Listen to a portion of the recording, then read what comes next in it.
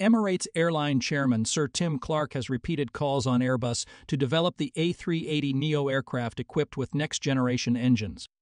His request seems a little closer because it seems that airlines have also rediscovered the value of the Superjumbo many years after its first takeoff. In fact, building a NEO is not very difficult for the manufacturer. But strangely, the company's actions have not shown interest in the idea. So why doesn't Airbus build the A380NEO? How easy is it to build a NEO? Let's find out in today's episode.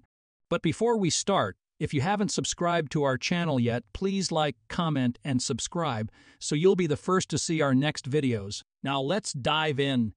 A 380NEO is not a strange idea. It has appeared before. In 2014, media reported that Airbus was discussing an improved and stretched version of the A380 with at least 6 customers called the A380NEO, which would be equipped with new engines and would accommodate 50 more passengers. Customer deliveries are even planned for around 2020 or 2021. However, that idea eventually faltered. It is evident that while the new engines will improve the A380's efficiency, the main issue with the aircraft will remain unresolved. That's its excess carrying capacity.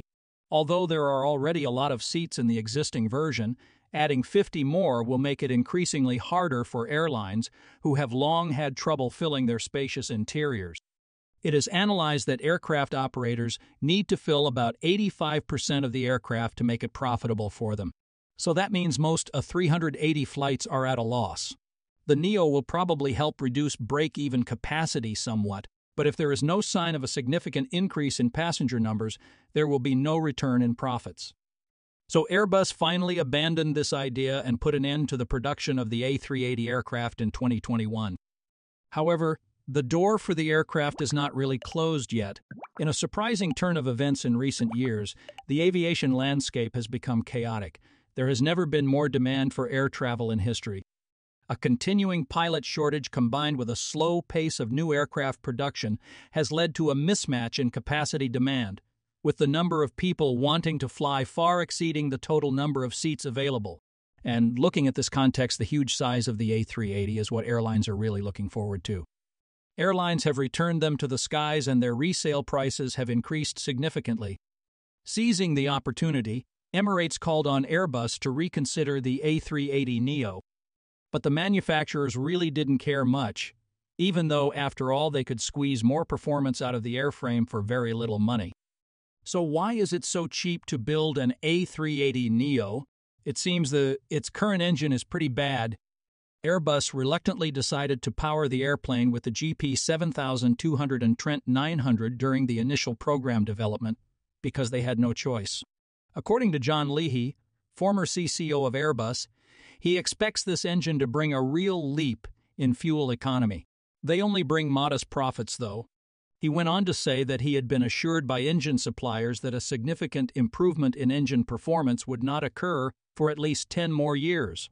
However, GE and Rolls-Royce announced the GE NX and Trent 1000 to power the rival 787 in just 4 years.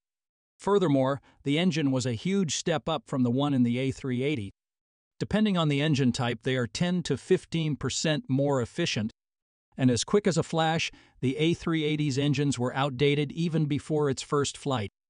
Assuming the Trent 1000 is in fact 10% more efficient than the Trent 900, that means that if the A380 is equipped with the Trent 1000, the aircraft will achieve a 10% increase in efficiency. But Airbus will certainly not choose the Trent 1000 for powering the NEO because it now has a new, more advanced generation of engines. The point to emphasize here is that the plane's engines are so weak that if Airbus chose to upgrade them and make no changes to the fuselage or wings, it could achieve a 15% performance increase at a minimum. To highlight Airbus's advantage when building from NEO from the A380, consider its competitor from Boeing. The 777X achieved a similar 15% advantage over the first-generation 777, but see, it needs both a new engine and a specially designed new wing to achieve that. And of course, as usual, this increases the cost and complexity of the aircraft development program. The fact that the NEO will get the same level of improvement without much upgrading other than an engine swap is something Airbus is worth doing. And in case Airbus wants to take things to a new level, They may undoubtedly go back to Airbus's proposal for the A380 Plus in 2017. When it was first released, the aircraft had a number of specific modifications intended to increase its fuel efficiency, such as newly adjusted wing spoilers and a redesigned cabin. This will decrease fuel consumption overall by roughly 4%. The Plus has never been released, despite Airbus investing a great deal of time and energy in its design. This implies that it will be relatively simple if they develop the Neo version now. It can also boost performance by around 20% when paired with the new engine. All things considered, this is a huge financial benefit for Airbus, because the manufacturer typically needs to develop an entirely new aircraft, which might cost tens of billions of dollars, in order to achieve a 20% fuel savings. However, Airbus can produce a Neo for maybe a few $billion, thus it would seem to make sense to release this upgraded model of the aircraft. But can Airbus really do it? At this year's Paris Air Show, Airbus's head of commercial marketing, Stan Sparberg, shared his perspective on the aircraft. My favorite plane as a passenger is a 380, and we're still very proud of the 380 as our family member. Sure. Now, it is in the past. I don't believe personally that it'll come back, but as I said, the focus of Airbus is to listen to its customers and then make sure that we can address their needs. So why didn't they listen to Emirates' call for a Neo? For me, again, it comes back to the requirements of the market, to requirements of our customers. And today, the important thing for them is to have this balance of risk and revenue that they can generate with a particular aircraft. Indeed, the A380 is so big that it only has one variant. It can really only fly one type of route, high-traffic missions between major hubs. Neo will be more efficient, but it won't be any more flexible. Looking at how messy the airline market has been in recent years, if a global recession were to occur, the number of airlines buying Neo would be in the minority. The inflexibility of the Airbus A380 stands in sharp contrast to that of the second-largest model, the 350. The airplane is adaptable and may be changed to fit any kind of business plan.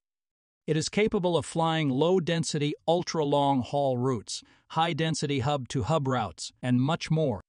The largest A350 type available right now is the A350-1000, which is little smaller than the A380. However, experts point out that Airbus could always expand the fuselage of the A350 to produce a more effective substitute if demand for the large jets remains. 350 has the potential to fill more gaps and truly adapt to a constantly changing market. Stan believes that the A350-1000 is well poised to be a good replacement for the 777 and A380. He emphasized that with the presence of the A350-900 and A330NEO, they have an excellent wide-body fleet that can meet the needs of all the different business models currently on the market. But even if Airbus's demand for the Neo is truly met, some obstacles remain. It will be difficult for them to figure out where exactly to build the Neo while Airbus shuts down A380 production in 2021. Instead, it is a giant facility with an A320 assembly line, and for Airbus's commercial future, of course, nothing is more important than expanding production of the aircraft. There is never a possibility of spending a large sum of money to convert the factory to rebuild the A380NEO. Because of that, it seems like the effort to save money for development is considered to be zero. In short, building a new aircraft is extremely complicated. Not only the cost, but also the technical difficulties need to be carefully calculated. Considering the supply chain and customer needs is also important. The Neo may be a case of being built cheaply and easily, but Airbus is not confident about the program's success. So the company's attention and resources are diverted to other plans, and it means they will not reopen the path to the A380 program. On the contrary, on the side of rival Boeing, the company does not seem to hesitate in researching to launch new aircraft models to target markets with high travel demand from customers. Boeing's newest aircraft is the 777-8, which is the largest twin-engine wide-body aircraft currently in production with the goal of filling the mid-range market segment. This aircraft has been improved in both wings and engines to provide better performance. However, it has not yet won the trust of airlines. And if you want to know the reason, click on the link on the screen.